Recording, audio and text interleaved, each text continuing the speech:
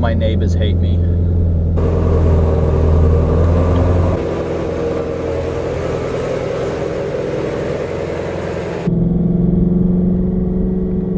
Alright, so what do we think? Take this thing down a little bit so I can talk.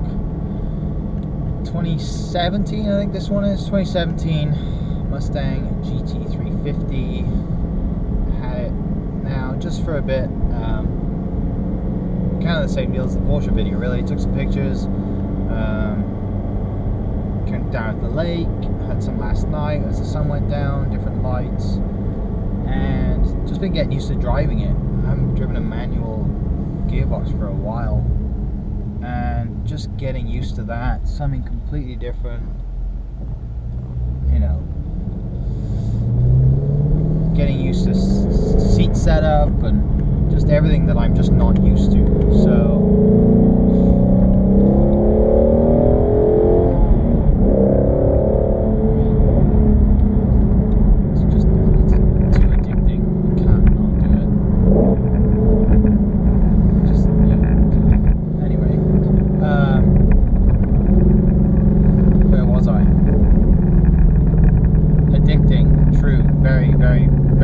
very addicting. But this for me, as I mentioned earlier, is kind of like a halo car at the moment, right? Like it's one that I've been wanting to drive for a really long time. I've seen every single video there is on YouTube, people revving them and driving them well and all the rest of it. Like, you know, Adam LC's got some great videos of his, and he tried to sell it. Turned around on the way to CarMax because he just couldn't get rid of it. Well, I understand why now, because it's addicting. It's for the money, like 46,000 I think I checked last night. This one's up for. I mean, find me a better deal for 46 grand with 4,500 miles on it. I mean, honestly.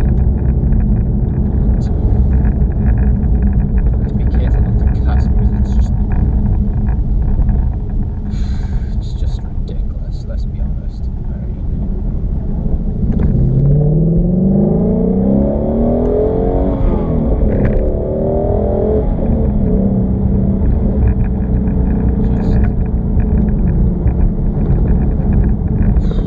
Yeah, so, but in Bumblebee spec, which it is,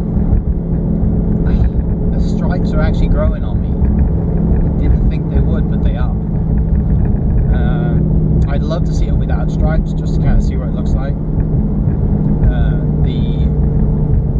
You know, it's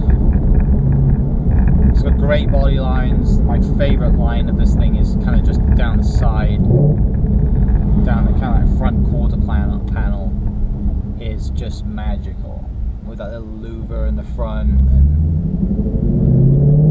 wider arches, and it's just, I don't know, there's something about Mustangs for me that I think it's being from the UK and not having, you know, the whole muscle car culture. It's extremely appealing to me, especially when I see one. And driving this thing around, I mean, no one cares that you're in a GT350 unless they know what it is, right? Like a couple of times I've been driving this thing and, oh, it's another loud Mustang, no one really bats an eyelid. Well, I passed a couple of people in Mustang GTs and just normal Mustangs, and it's so funny to see that, you know, they're turning their heads and they just, you know, they're like, oh, I recognize that, I recognize the sound, I know what that is, and you just get that nod, that kind of appreciation, which is really funny to me. Kind of like the Raptor wave or the Jeep wave, right? There's like a Mustang kind of nod. Mostly old men who are driving their Mustangs, or, you know, the typical daddy's girl, 16-year-old who's just been given a, you know, Miami blue Mustang for his 16th birthday. But yeah, I don't want to give it back. I just, like, I understand now why everyone raves so much about this car, and, you know, they say don't meet your heroes and all the rest of it, and, you know, I have goals just like anyone else. Like, one of these, I'd love to have one, and look down the road, you know, you increase your goals and you upgrade or what the rest of it. But right now, this is on my bucket list, and definitely staying on. It's not coming off anytime soon. Like, this is... I'm glad I got to drive this now, because I now understand what it's like to drive, how it takes certain things, like how you've got to drive it, the way you've got to shift, the way you've got to blip on the downshift, you know, just to manage the engine. And I'm not used to, like, I'm not a great driver, like, this is all new to me. I mean, yeah, I grew up driving manual cars, but I mean, that's a Ford Fiesta, right? That's not a 520 horsepower naturally aspirated monster like this thing that revs to 8 something. You know, one of the things I noticed last night was the clutch travel for me is quite far, and I'm not used to it being quite far, so I've really got to set up my driving position to make sure that it's not uncomfortable and I'm not like raising my leg or slipping or whatever.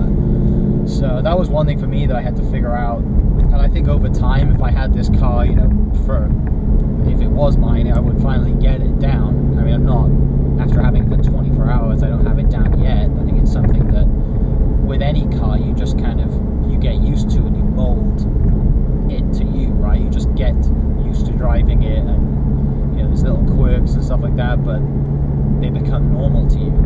Whereas right now, I'm like, okay, you know, make sure that I'm not lifting off the clutch too early, and, you know, just little things like that that make driving this thing smooth.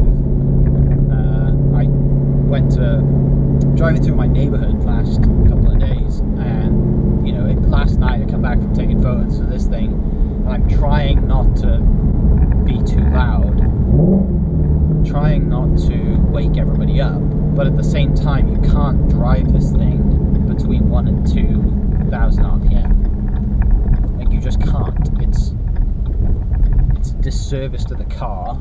It's a disservice to you. It's miserable to drive. You've got to get up it for it to, you know, perform. And that's like 3 and 4 RPM, 3,000, 4,000. That's nowhere near where it needs to be. But within 2 flexes of my big toe, I'm over the speed limit and I'm in jail. So again, I don't want to give it back at all. It's one of the most fun cars I think I've ever driven, and now I understand going forward why everybody raves about this car, why everyone says it's amazing value for the money. Because where else are you going to find 520 something naturally aspirated horsepower with a manual gearbox for 46 grand? You're not.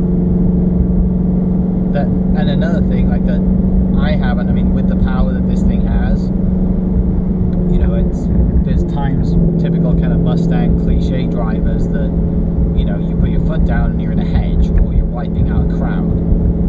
I haven't felt like uncomfortable driving this and putting my foot down, and I'm not getting anywhere near what this car can do,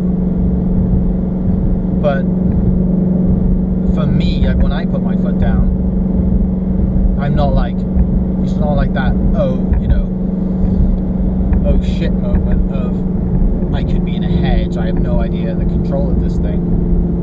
And that's quite big for me. Like, that's, you know, again, this is thankfully the Diffees are giving me this car to just check it out, take some pictures, and like, it's the last thing I want to do is give them that phone call, hey, sorry boys, the car's in a field. Yeah, I decided to turn traction control off and put it in a field. Like, it's one of the best looking cars and one of the best handling cars that, you know, it's just, it's mega. Just passed the state trooper and he gave me the wave and the nod, so clearly he approves. Hopefully he doesn't pull me over. Taryn hates it. When I pulled into the garage yesterday, I told her, okay, come on look at this thing. She opens the garage door and it's like, the colour's hideous. Okay, so it's not a good start. And then I took her out in it this morning, and she absolutely does not care about the speed, about the noise. She's just not a car person. So, got that thing going for me, sadly.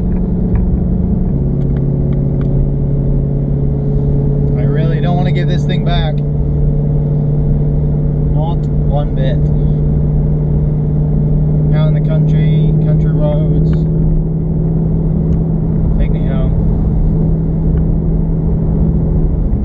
I mean, I'm not the best of, I don't have the biggest vocabulary anyway, and this is, yeah, it's, I mean, that's my favorite downshift of all time. 4th to 3rd, little blip. And when the engine heats up, the crackles on the overrun are just better than your cereal.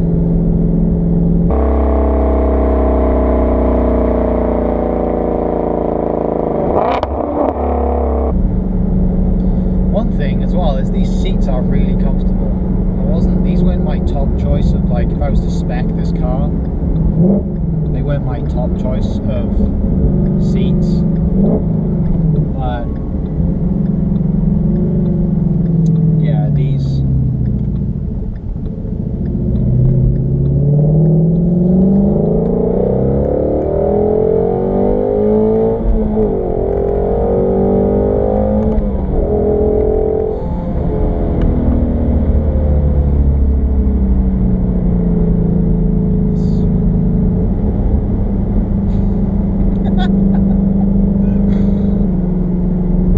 I also understand now where everyone has radar detectors. How can I explain to Taryn that I really need this? I can eat ramen. I can eat ramen for the rest of the year and pay for this thing. It's fine.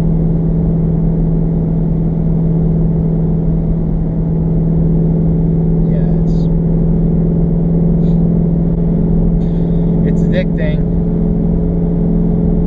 Very, very, very addicting. Even in yellow. Back to the dealership, where I might cry, handing the keys over. Again, shout out to Diffee Ford in Lincoln for letting me have this one for 24 hours, take some pictures of it, and make this video. It's currently for sale. Comes in Bumblebee Spec. But thanks for watching, and yeah, plenty more videos to come. Follow us, subscribe. This is Oklahoma. Lots of podcasts, all the rest of it. This is just a passion thing for me. Most of it's all stories and podcasts and pictures and stuff like that. But I love cars. I've always loved cars, and I just want to use this to share that. So hopefully going forward, we've done one now with the Porsche Cayenne Turbo, Porsche Oklahoma City, and now this one. Yeah, I'm going to keep pushing for more cars and more content. The goal is to get into, you know, people's stories and why they drive what they drive. You know, the same thing with the podcast. Why do I interview the people I interview? Because they have amazing stories, and the stories behind what they do, why they do it, is something that I've really enjoyed sharing over the last couple of years. And now with the videos and the car stuff, there's always a story behind someone's car, regardless of what it is. You always have a memory driving somewhere, picking somebody up, going on a first day. You know, whatever that story is, that's something that I love sharing. So if you're watching and you have a cool car, you have a cool story about the car that you have, let me know. Let's come out and shoot a video and tell that story. There's stories behind everything, and I love cars. Why not put those two together? So thanks for watching, and we will catch you next video. Cheers.